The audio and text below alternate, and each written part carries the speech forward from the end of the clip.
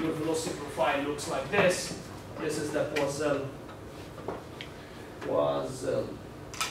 Now it's, yes, it's another S, E, U, I, L, N, something like this.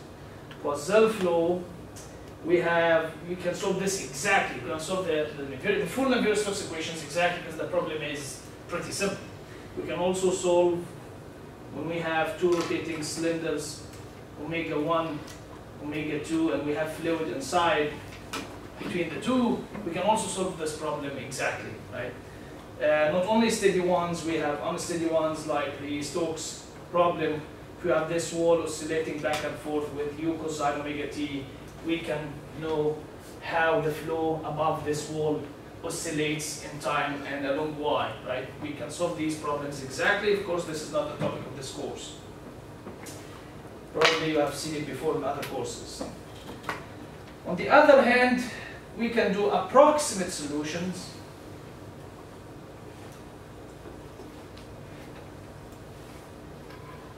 of more complicated problems. Okay?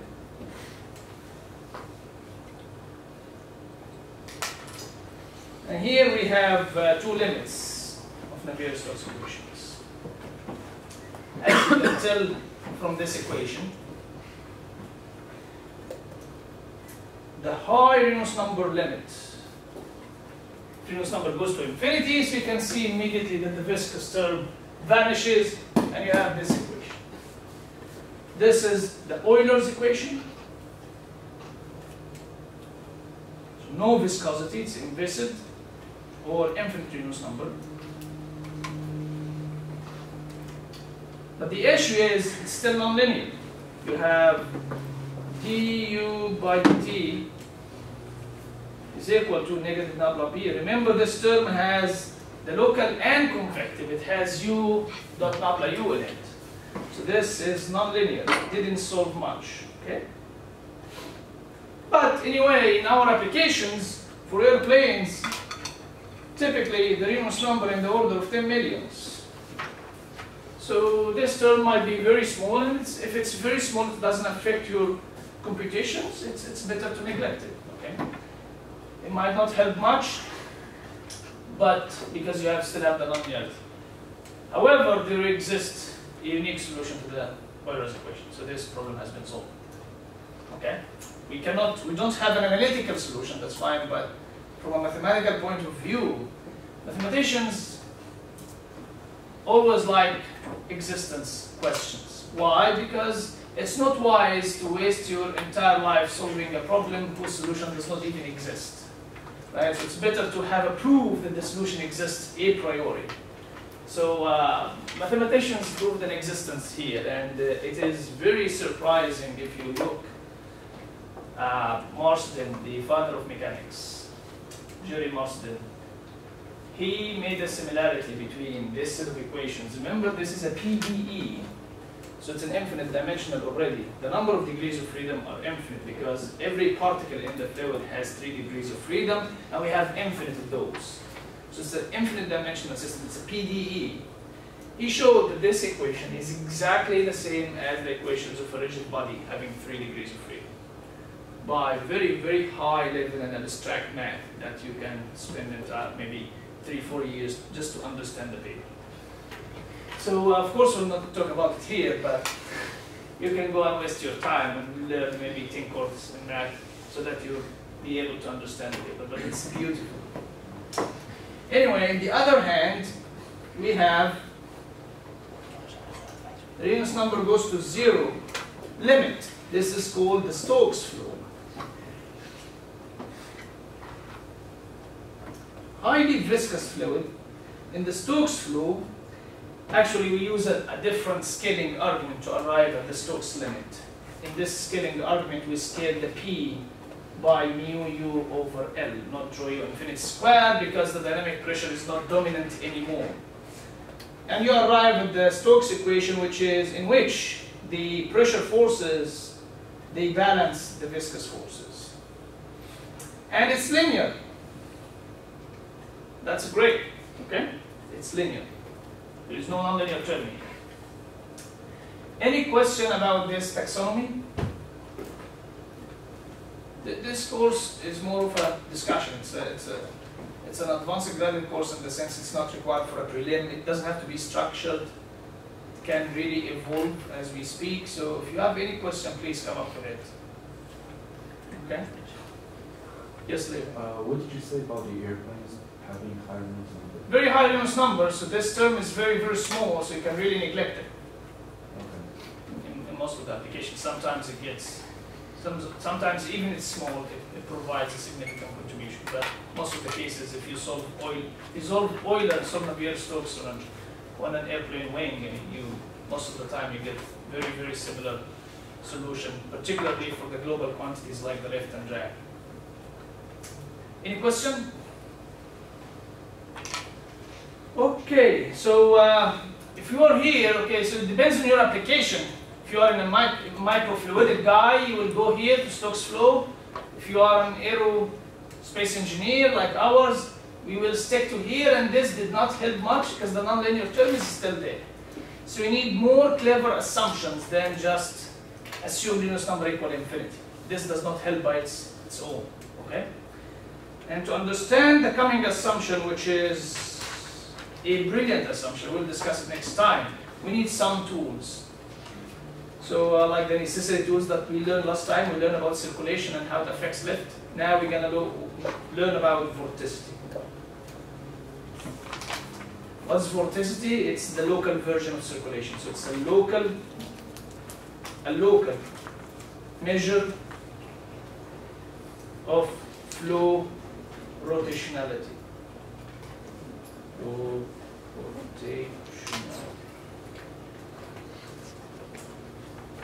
It's defined as the curl of the velocity field. So just nabla cross, okay? Nabla cross U. Okay. So how to describe it? It's indeed we're looking locally, you cannot just look globally and see, oh, the fluid rotates, so it has vorticity. No, at all are we going to see that. It's locally. We have to look at the particle itself. Does it rotate about itself, about its axis as it moves or not? Okay? So the fluid particle can go in a curved flow like this. But it's always, the path was curved, but it's always points in this direction. So it doesn't rotate about itself while moving. This means there is no vorticity. Okay? The fluid particle can move in a straight path while rotating. Right? This means, although that the path was straight, but there is vorticity. And we're gonna see this in detail because it's very essential to understand vorticity. So, if the fluid particle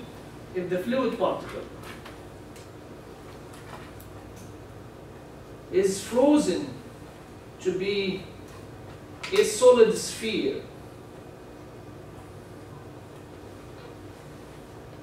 the omega, the angular velocity, because we can deal with, as mechanical engineers and aerospace engineers, we can understand very well the angular velocity of a rigid body, the angular velocity of a sphere. We can measure it radians per second. We can understand it very much. So the omega, the angular velocity of the sphere, is half of your vorticity. Okay. So you can see they are the same. So your vorticity is the angular velocity of the thing, but quantitatively one is twice the other.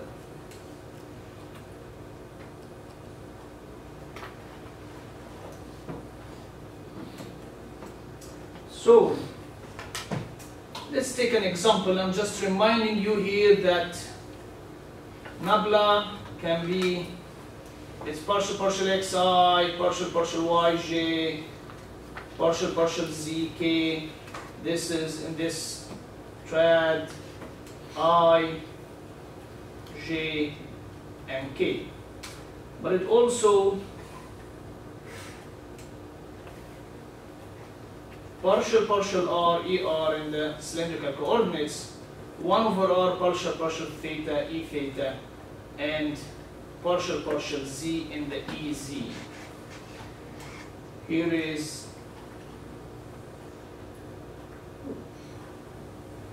if you have these axes, I and j, and you're rotating by some theta, so this is ER, the perpendicular is E theta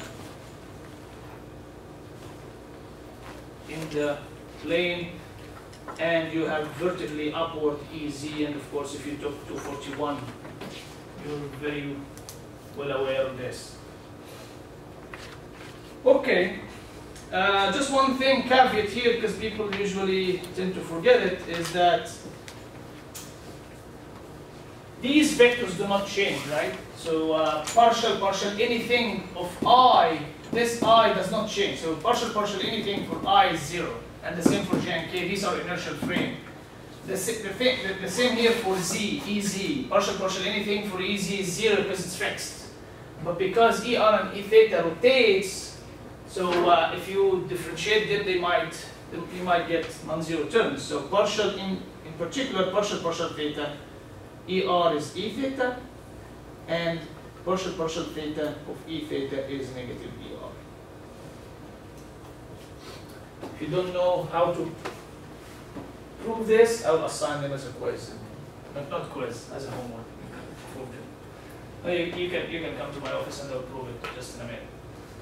So, let's take an example, or actually 3 examples, because this is very important. 3 examples with some physical meaning. So example 1 is a rigid body. So example 1, rigid body rotation.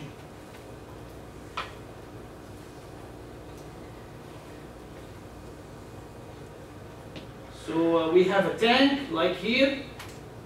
And this tank, we have a motor, and we rotate the tank by an angular velocity omega. We rotate the tank. And we leave it for a while, so at the beginning, the tank will force the fluid inside to rotate. If we wait long enough, after steady state, the fluid inside will move exactly with the tank, with the same angular velocity. So each particle has the same angular velocity omega as the tank, okay? So if we compute the vorticity here, if we compute the vorticity, omega, how much we expect? How much omega, how much this vorticity you expect? Twice this omega, right? So let's get that. So in order to get little omega, we need the velocity field. So the velocity field is radial component, tangential component in general, and vertical component. You can see here clearly that we don't have these two guys, and we only have a tangential component. That is, how much is the tangential component of a rigid body rotation? How much is the tangential component? You have a particle that is here at a distance r from the origin. Omega R. Omega r, right? Very good. Okay, so we got this. Let's get little omega now, which is not Laplace. So it's partial r er 1 over r partial theta e theta plus partial z ez to this acting cross product on omega r e theta. Okay? And among the things that I'm reminding you, I mean, I don't need to, but that's okay. I, j, k, this is the order of rotation, right? So if you do I cross j, you get k, and vice versa. If you go against the direction, you get negative, and the same here, er, e theta, ez, okay? So let's do that. So this is the first term here, partial r, er acting with this guy. So partial r acting here. So these are two terms, by the way, okay? Magnitude and direction. Partial r acting on the magnitude, which is omega r, you get simply omega. Then you have er cross e theta. There is another term, okay? There is another term. What's the other term? Is that partial r is acting on e theta, not omega r, because these are two terms multiplied and you're differentiating. So E theta times the derivative of that, we're done here, plus omega r times the derivative of E theta. The derivative of E theta is ER, or negative of it, and ER cross itself is 0. Okay? I'll do another one so that it becomes clear. So let's move on. This term cross that term. So again, partial theta of the magnitude, this is 0. Partial theta for the direction. Okay, so we have omega r as an outside divided by r. Here it is. Omega r divided by r. And we have E theta from here. Here is E theta. Cross. Cross what? Partial theta acting on E theta. So this computation has to be done carefully, okay? Or you use, there's a standard form, you can use it by the way. Okay? So partial theta, E theta, this is negative ER as we said, and E theta cross negative ER, this is EZ. And we have these two R's goes away. Then we don't have any more terms because there's nothing with Z at all. So we have here ER cross E theta is EZ. We have omega in the Z direction and another omega in the Z direction. And we expected that from the beginning to get 2 omega as a magnitude, and of course it's about the Z direction. Okay? So,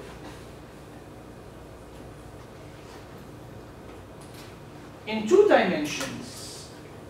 Okay, I have a question. Yes. So in this example, the particle is rotating. It's actually rotating about an axis which is in the middle of the container, right? Instead of the axis of the particle. I'll show you a video for that in a minute. Okay?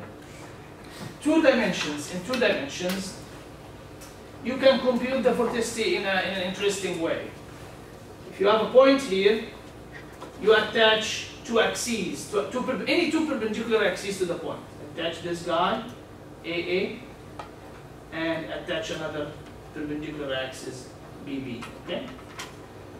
And you compute there the velocity, the angular velocity of each axis. So the angular velocity omega b here, the angular velocity omega b, and the angular velocity omega a here.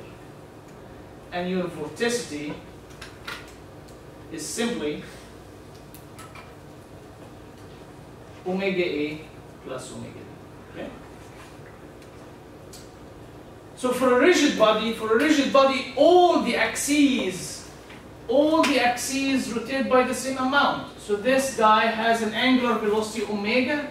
This guy has the same angular velocity omega. If you add them, you get 2 omega. But this is just for a rigid body. If you have something different, these 2 guys will rotate differently, and we're going to see this in a minute. Any question about that?